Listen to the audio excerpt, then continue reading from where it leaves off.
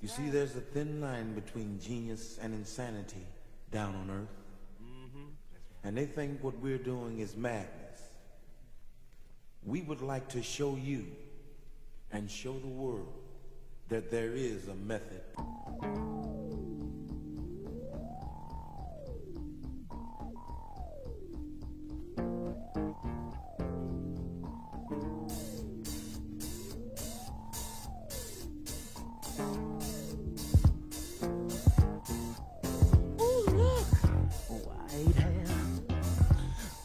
Face, dressed up like something from outer space.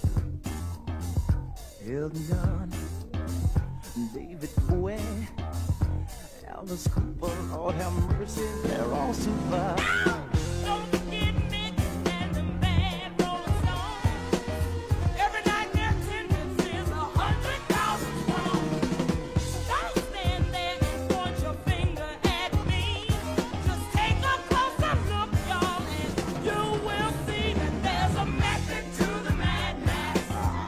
Trying to tell y'all. Hey guys, how's it going? So I wanted to do a quick follow-up on my videos about angular resolution and perspective to first demonstrate that there is no observable curvature. We are still waiting for someone to discover this elusive curvature.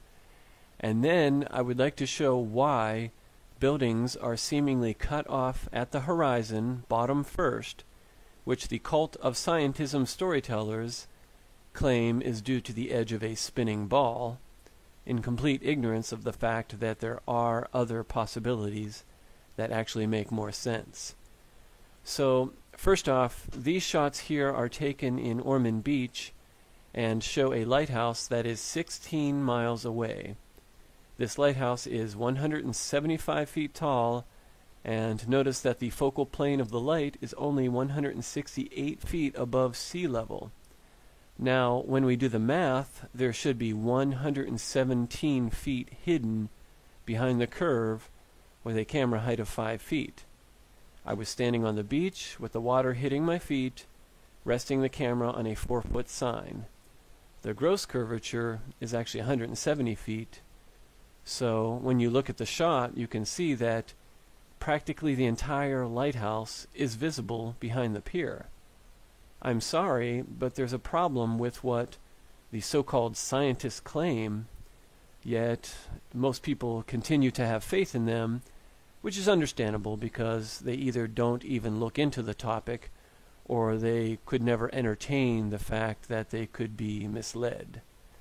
So, next we have the hotel at 17.6 miles away, and 147 feet should be hidden behind the curve. The hotel itself has 18 floors and is about 180 feet tall. And just to be conservative, we could add 20 feet above sea level, and still it is obvious that 147 feet are not missing from this 200-foot structure. Anyone who's being intellectually honest must admit that there is a problem with the story we have been sold.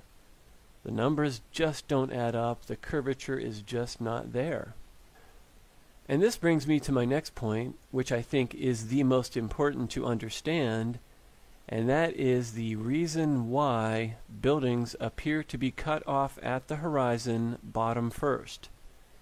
If we again consider that our vision is based on two very important and universally accepted concepts of angular resolution, which is the fixed limit of our eyesight, and perspective, which is the system of angles of light entering our eye to create the 3D image in our brain, then we can easily calculate that it is in fact necessary that the bottom of buildings be cut off first due to angular resolution and perspective. So I tried to show in my No Angles on the Flat Earth video how the angles of the light entering our eyes will create the perspective picture for us, that famous perspective drawing where everything gets smaller and disappears at the vanishing point. We know that the light enters the eye and creates the image upside down, which our brain then flips, But what is very important to notice about this process is the point of inflection, the midpoint in the eye where the slope of the light changes. I tried to show this with this crude illustration, and you will notice the horizontal midpoint in the eye where the light above reaches the inflection point. And this is in fact the horizon. This is what the horizon is. It is the vanishing point of things above meeting the vanishing point of things below. As you scan from top to bottom, the slope of the line will reach the inflection point and then change to render everything below this inflection point or horizon or vanishing point. I showed in my No Angles video how the angles get tinier and tinier as they approach this inflection point or horizon. Now, what we need to understand is how angular resolution dictates just how small of an angle we can have in order to resolve everything above and below this inflection point or horizon in our eye.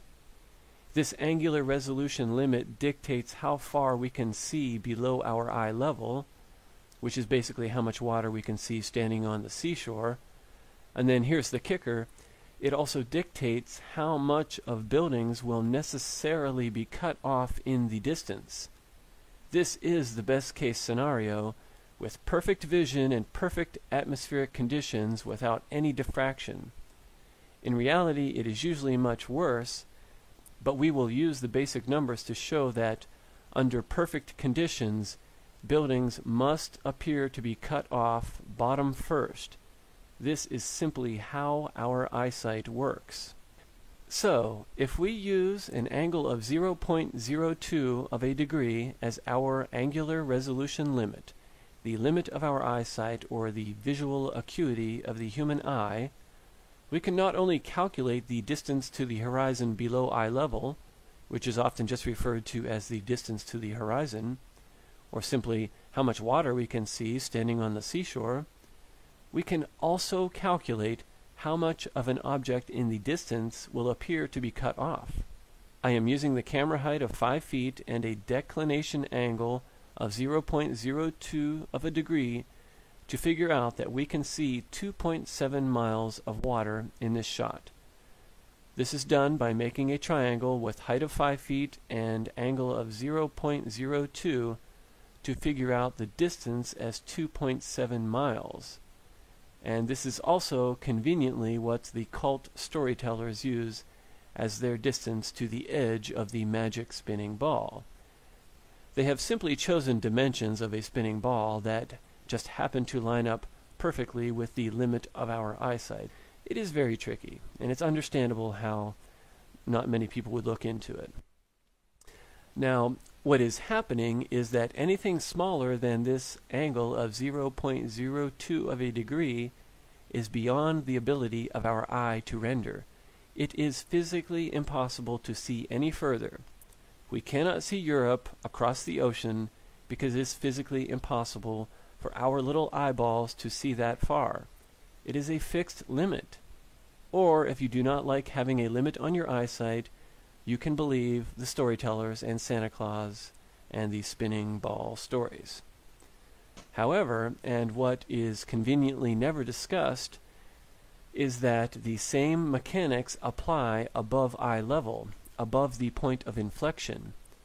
Anything smaller than the angle of 0.02 of a degree above the eye level, above the point of inflection of light entering your eye, is also impossible to see. Not often discussed or even understood, but it is out there. Anything entering your eye at an angle smaller than 0.02 of a degree will not render. So if we take the inclination angle of 0.02 degree and the distance to the hotel of 17.6 miles, we can solve for the height of this hidden portion, or this portion that is seemingly cut off. We make a triangle with the distance of 17.6 as the base, 0.02 of a degree as angle A, and we end up with a height of 32 feet. add 5 feet for camera height, and even Superman would not be able to see 37 feet of the bottom of this building. That is a best case scenario. In reality, we are probably losing 50 feet. And the point of all of this is to demonstrate that science, physics, angular resolution, perspective, they all clearly show that objects in the distance must disappear bottom first. This is simply how our eyes work. The angles get smaller and smaller as they approach the point of inflection, or the vanishing point, or the horizon. The mechanics of our eyes dictate that objects above eye level, or above the horizon, will disappear bottom first as they approach the vanishing point. I'm sorry, that's just the way it is. It is known as vanishing point for a reason. Of course, objects are going to disappear first on the edge facing the vanishing point. This is also how the sun rises and sets seemingly behind the water, but it is simply going out of our ability to see it, or coming into our mechanical ability to see it. Otherwise, it is at an angle that is just too small to reach your eye. Or, if you do not like this, you can believe in Santa Claus and NASA and a spinning ball. So, I hope this makes sense. This is one of those things that is difficult to describe and conceptualize, especially due to the spinning ball programming. But once you get it, it makes perfect sense. It is logical. It explains why we see what we see and how we see what we see. Or, again, you can just believe the Church of Scientism and their magical claims of exploding nothingness into spinning nuclear dinosaur ovens with tractor beams and rocket ships.